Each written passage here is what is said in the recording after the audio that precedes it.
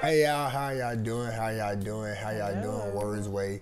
This is our restoration remedy. Remedy for restoration. Thank you. I keep wanting to call this recipes for restoration, y'all. I mean, like when my wife was studying and God was showing her things, like, and I came in, she's like, babe, look what he showed me. And I'm like listening to the power that's coming out of her mouth, and it was just like, recipe for restoration. Like, recipe for restoration. But she was like, remedy for restoration. So I'm like, we're going to use both. A remedy for recipe for restoration. Y'all know I'm extra. Y'all know I'm extra. I just wanted it all. I wanted to say it all. But this is our remedy for restoration month, where God just showed me a vision for our women that's broken, that's not struggling. I don't even want to use that and put that. Y'all not struggling. Y'all are long suffering in the faith, and y'all waiting for God, and different things are occurring in y'all life or have happened in y'all life through growing up, different trauma, generational curses that's been rolled around to you guys. And I was just tired of it. You know, we counsel a lot, and I was like, you know what? We have the authority to bind and loose. God died on the cross for our sins, and he rose without power. And I'm like, no more asking God. That's declared by his word and his covenant with his people, what he promised to us, and that's peace for y'all, that's joy for y'all, that's godly husbands for y'all. You know, that's amazing churches and ministry that's in y'all. And so I looked at this month, and God gave me who he wanted to speak and who he wanted to share. And as y'all seen the flyers, it's 4 amazing women with amazing testimonies that's going to continue out the rest of this month. You shouldn't even see me no more after this. You know what I'm saying? I'm going to poke my head in, because y'all know, again, I'm extra. But I'm going to poke my head in at some of these Fridays so I can sneak in and be a blessing to some of y'all. But I'm Pastor Calvin Verner, and my wife, Pastor Penny. Yes, we are the lead pastors of Wordsway Christian Ministries, a church that my father founded in 2000, the year 2000. We're 20 years old this year. So in our obedience to Christ and our relationship and pursuit of holiness and pursuit of his will for our lives, we began to be pastors of this ministry. That's what he led us to be and do. So I'm gonna hand it over to her. This is Testimony Tuesday, but I wanted to give her some time to breathe, because we're about to keep it so real with y'all. Last time that we had a testimony, I was giving a part of my testimony, but this piece that God has brought us through, I know that gonna help somebody. I know this is something that a lot of us have been through. And I know this is for one of y'all. I know this is for one of y'all. So I'm gonna stop talking, and I'm gonna turn it over to her, and I'm gonna let her share her testimony, one of the many things God has done for her.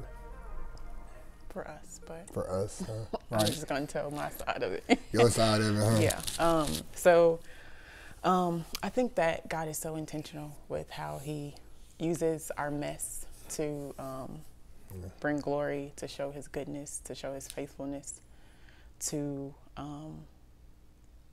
allow us grace in the same breath.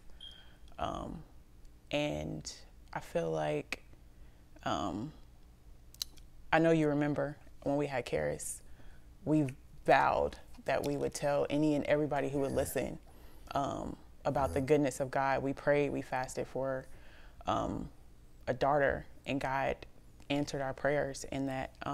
But as I vowed to do that, I never thought that I would be in front of a camera telling it to anybody who clicked the button, right, and anybody could just listen.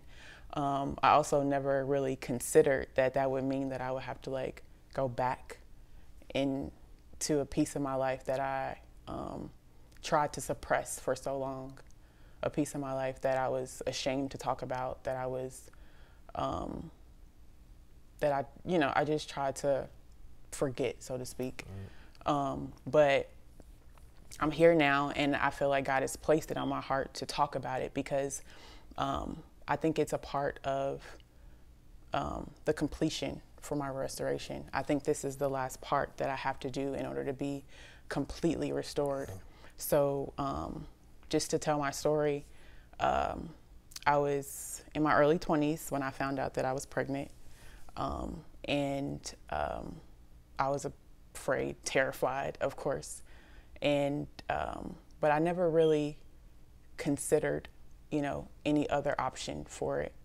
We know that, getting pregnant at a young age is, sometimes looked down upon. And being who I was, a lot of times in my family, people just looked at me as a good girl, so I was disappointed in myself that happened. And it's not something that I wanted for myself, because I always saw myself married with children, not, in a relationship with children. So, but it was still something that I just knew I had to deal with. And in that moment, I was okay with that. But then I brought it to you as my boyfriend at the current time, and the perspective kind of shifted. You brought something to the table that I never really considered, and that was, us getting rid of the baby, terminating the pregnancy. And at first, I was definitely angry. I was angry, and I was hurt. But as I started to think about it in my alone time, I realized the enemy used that time to get a hold of my mind and my heart, and put these thoughts in my mind that I wasn't good enough. I didn't have enough financially to take care of a child, that I would be alone taking care of a child, that I couldn't do it on my own.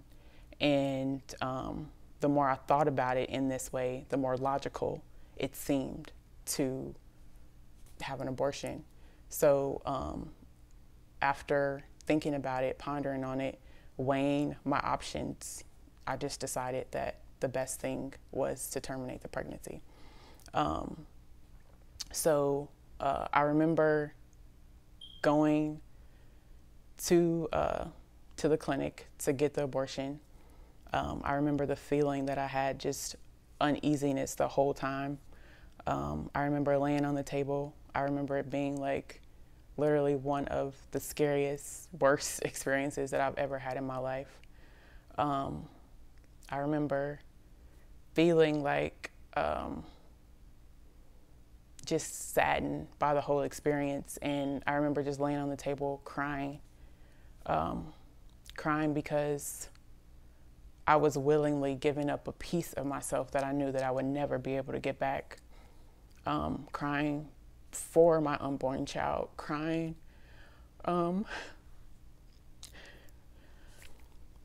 because I knew that it would change me, change who I was as a person, as a woman, because the emotions had already begun to set in and do that to me. But I still went with it, and I still walked out without, giving up my child in that way. But, excuse me. But leaving, I also, there was a feeling of loss that I had, but at the same time, I didn't feel like I deserved to be sad. I felt like I didn't deserve to grieve because of the decision that I made. So I just suppressed those emotions because I didn't feel like I had the right to have them. And from that moment on, you just kind of go on with life, and you just make the best out of whatever you have, whatever you've done, and try to move forward and just make the best out of life. But I think from that moment is, like I said, it just changed me. And I started, it started a cycle of destruction in my mind, to where I just didn't deem myself worthy of much at that point. And just to fast forward, our relationship, was definitely rocky at that time, but there was a lot of things that happened that brought us to a place of being on good ground. And just to fast forward to 2016, you proposed, we got married, and we moved forward with our life. And at the same time, we were ready for a child. We were happy, we were married, and having a child was just the next step. And so that's what we did. We tried to get pregnant, and we got married in July. I think by the end of the year, December, we found out that we were pregnant. I think I like told you before we was even like married, stop taking your birth control.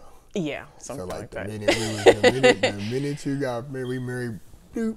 Yeah. That sucker immediately. Yeah, it was pretty quick. I guess by the end of the year, I was pregnant, and we were excited. I mean, this is what we wanted. I was crying like a baby. Yeah, you were crying. I was crying like a baby. Yeah. Yeah. But we were really excited about it, and we were just happy, you know, in a really good place at that point in time. And then we went to the doctor's office, you know, went through the motions of the checkups, and that's when we found out that I had a blighted ovum. And for those of you who don't know, it's just what a blighted ovum is. It's just a gestation sac that's pretty much making your body think that you're pregnant, or you know, making your body think that you're pregnant.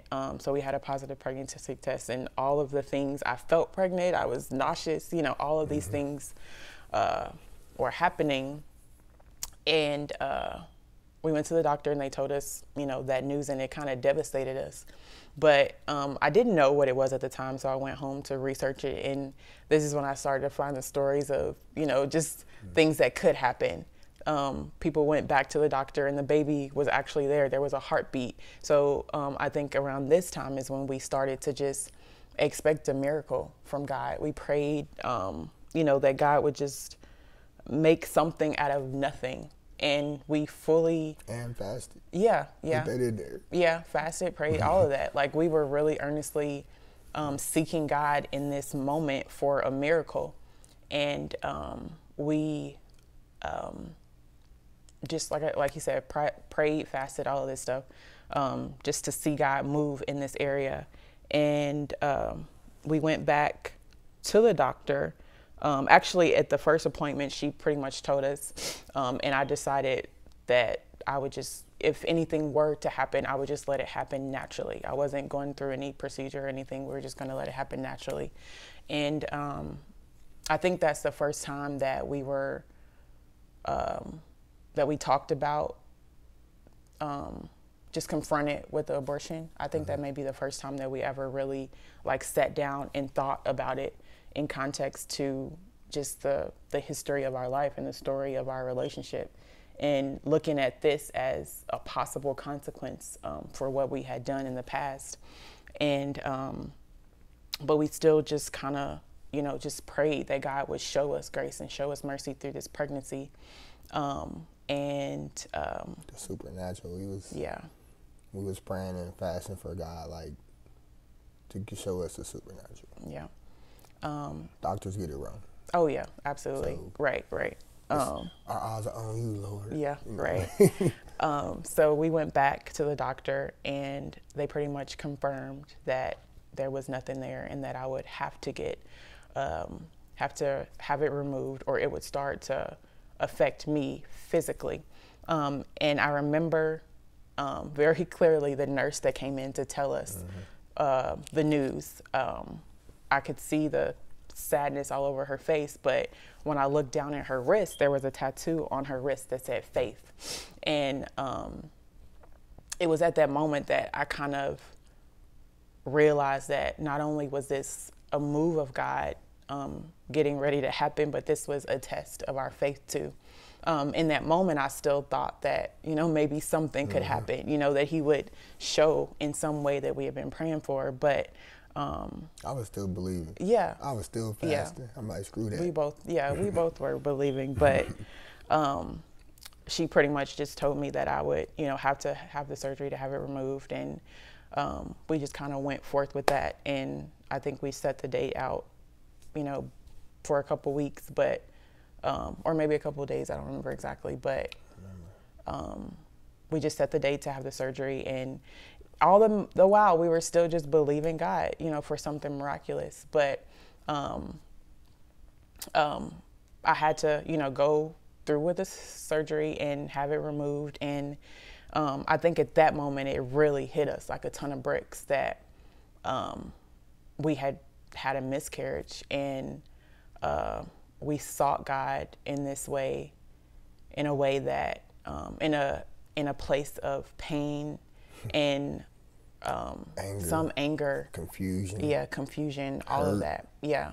But at the same time, we, I believe that was the time that we sincerely repented and we fasted, even from sex. And we just decided that we would let God decide when it was time for us to have a child.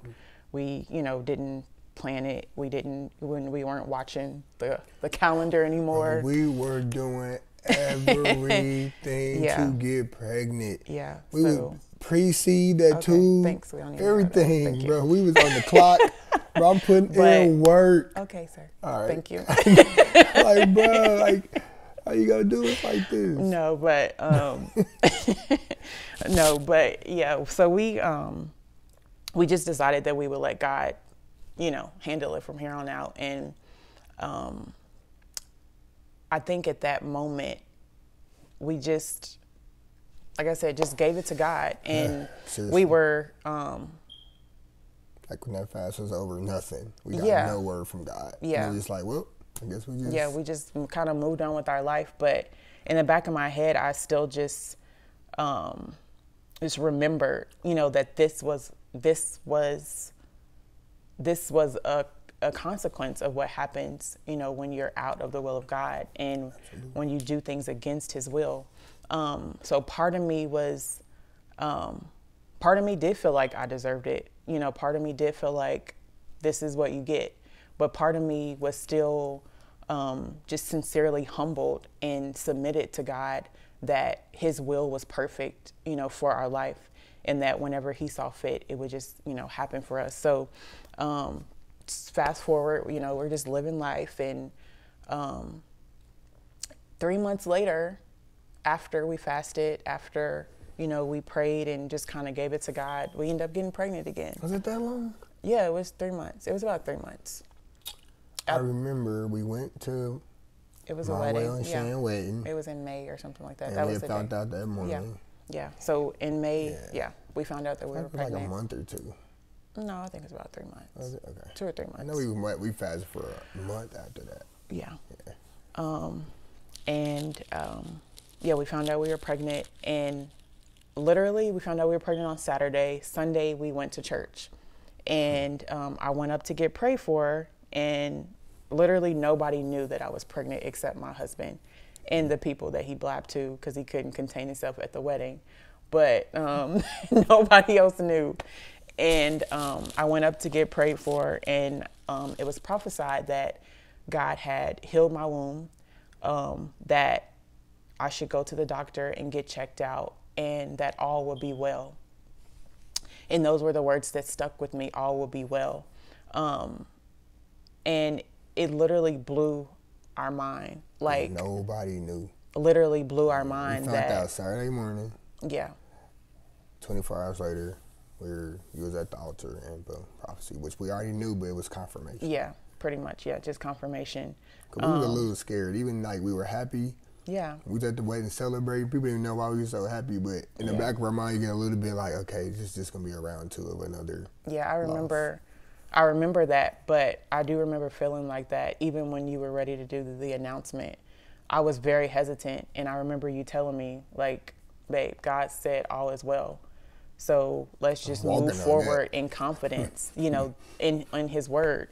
So that's what we did. And I was terrified, that I would have another miscarriage. But at the same time, I had to trust God and know that, His word is His word and it's truth.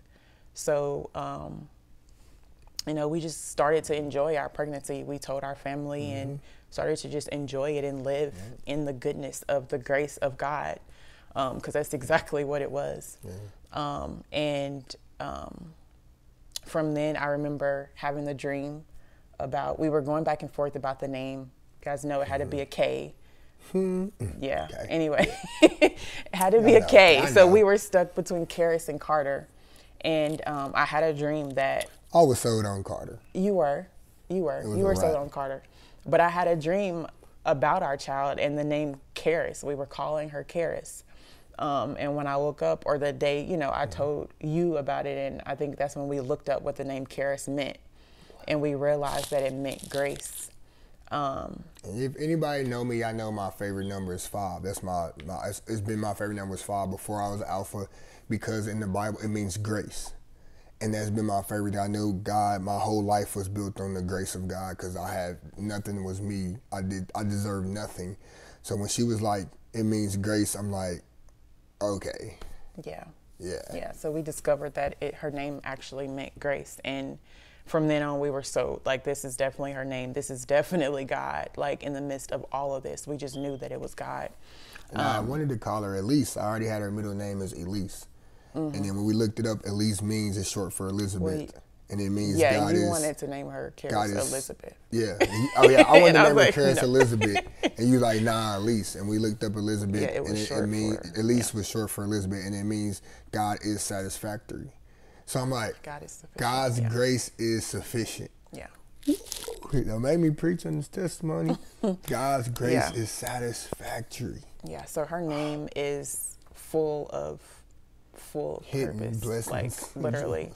And it's just a testimony for our life. Like, literally every time we look at her, every time I look at her, I just see God's grace all over her, like in our life. And it's, I knew that it was complete when, after having her postpartum checkup, I went to the doctor, and I was waiting for the nurse to come in. And in comes a nurse. She's, you know, going through the motions and everything. And I look down, and there's that faith tattoo again. And I literally just started crying, like right there on the table. And she's looking at me like, what is going on?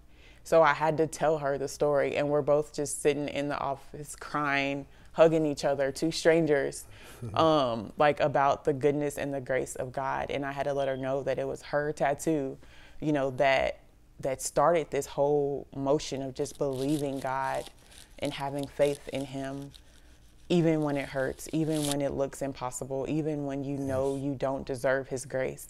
Just having faith that God is sovereign, that God is almighty, that his will for our life is perfect when we're in his plan, or his plan for our life is perfect when we're in his will. So I don't know, like I said, every time we just look at Charis, we just see the grace of God all over our life. Every day. And we're so thankful for it. I guess it just doesn't really... That's the two things, like, I really want us to, like, pull out of this testimony. Like, I really want y'all to, like, pull out these two things, because God showed us many things in here, but the two things that was the biggest things that I really want, you know, people listening is to pull is trust God even when he says no. You know, when she's telling her testimony, I'm hearing God say, trust me even when I say no. We was fasting, like, bro, I was on a veggie diet.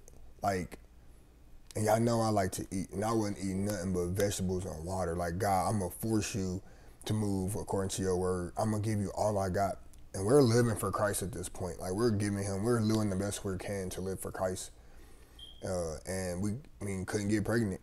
And when we got pregnant, boom, we lose a pregnancy. And I'm like, I'm giving you everything. I mean, my mom, like, how dare you?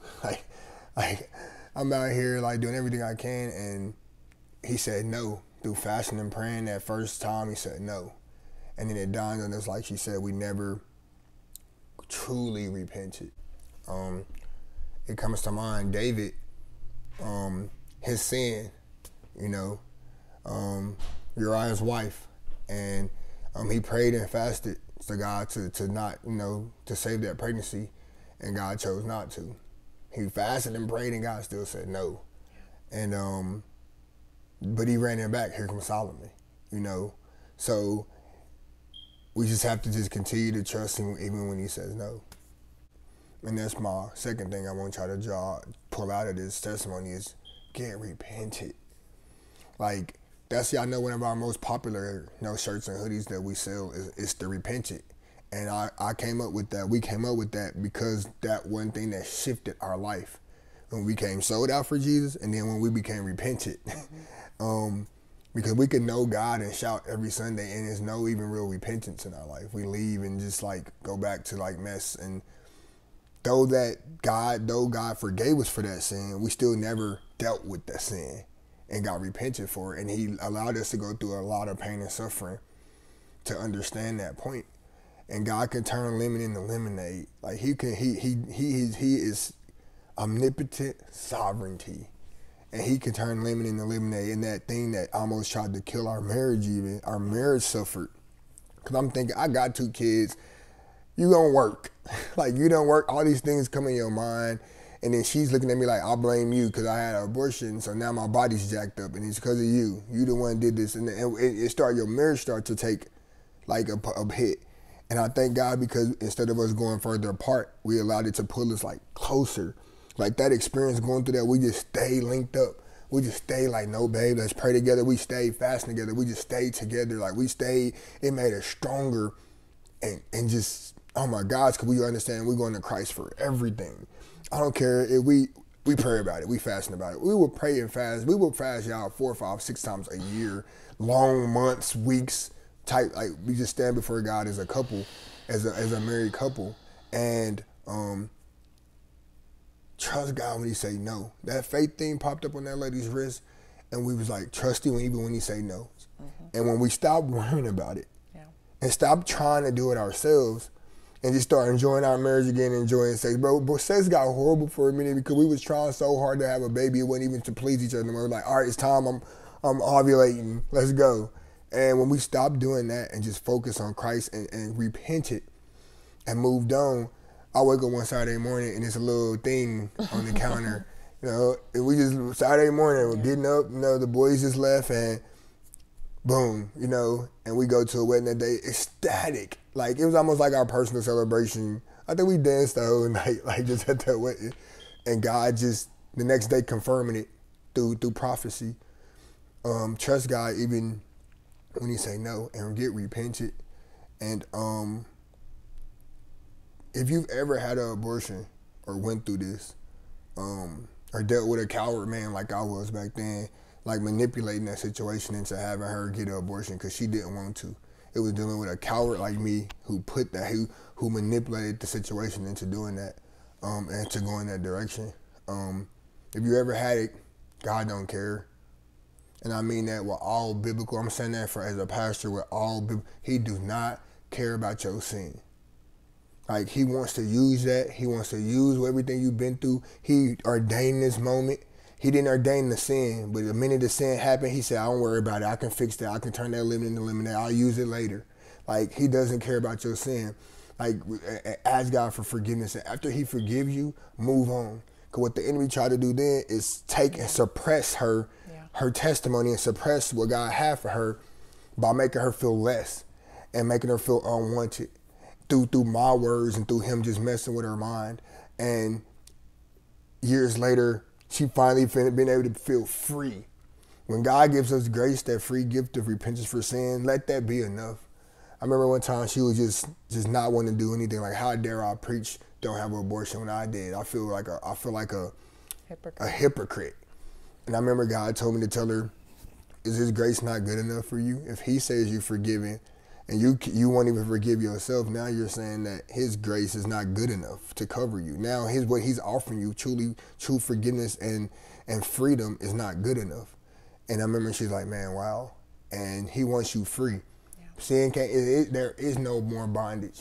The resurrection of Christ freed you from that. So if you did that, you get repented, it says He wipes it away. There's no condemnation. There's no condemnation for those who are in Christ Jesus. If you will live for Christ Jesus and you will repent it, you move on and you tell your testimony boldly. Don't let the enemy make you look crazy because you belong to the King. Yeah. You belong to the King. I thank God for you. I thank God for you every day.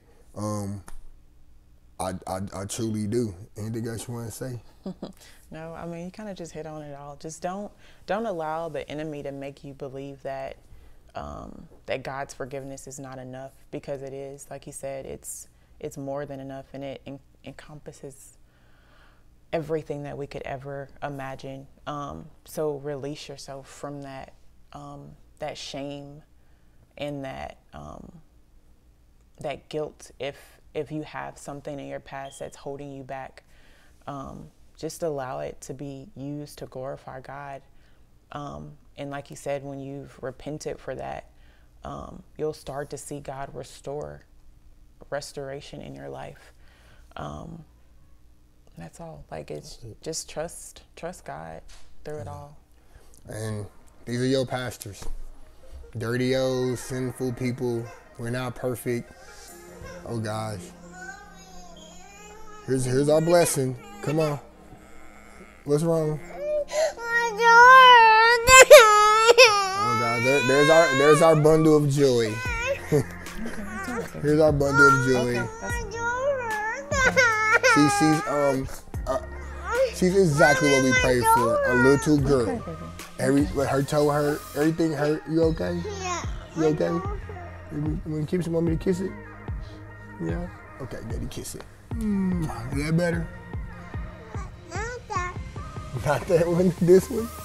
I kissed the wrong one. Well, guys, that's your pastors. That's who God has chosen. Our dirty old sinners. That's some of our dirt. We can give y'all a lot more, but we want to be transparent. We're not trying to be cute or hot or be famous or anything. We're just gonna do what God asks us to do, and we're gonna show you guys everything God has put us through because we believe He has us in this position for a reason. So I thank you guys for tuning in. And tomorrow she will be sharing the word of restoration with you guys that God has given her. So I want you guys to tune in for tomorrow for Word Wednesday as Pastor Penny shares with y'all a little bit of word that God has given her. So guys, keep praying for us as we're praying for y'all. I'm not perfect, you're not perfect, and we all need God's grace. And we all need His saving power. So, Words Way out.